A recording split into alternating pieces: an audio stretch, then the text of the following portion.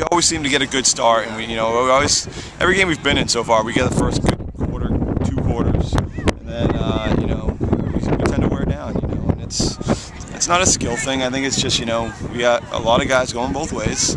Every time another guy goes down, you get another guy going both ways. So it's something that we got to get better at, or we've been trying to get better at all year, is trying to get a good rotation. But we're working at it. You guys had a great start to the game here today, and so tell us about that, how that was playing out for you. I love the way we started the game.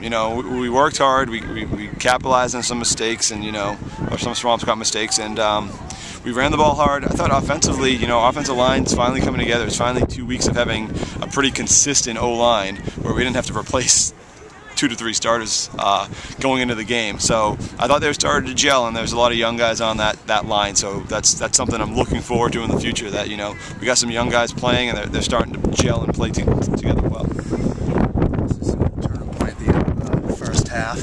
Yeah, when we didn't get in on that goal line, and then they marched down the field. They had to, what am I gonna say? We had that pass, open. Got to complete that. Got to make that count. You get that, it's 14-12. Us instead, we don't catch the ball.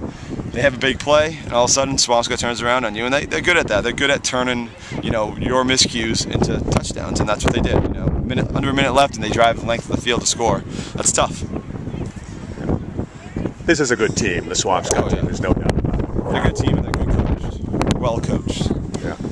So, we expected it going in that they were going to be well coached and they were going to play hard. And, we kind of told our kids, hey, we can be the upset today. We can be the upset special. But hey, it didn't work out for us. We made some mistakes. We fumbled the ball a few times, and that's what happens when you make mistakes. You can't make mistakes against a good team, and that's what it was today. Mistakes, and they're a good team.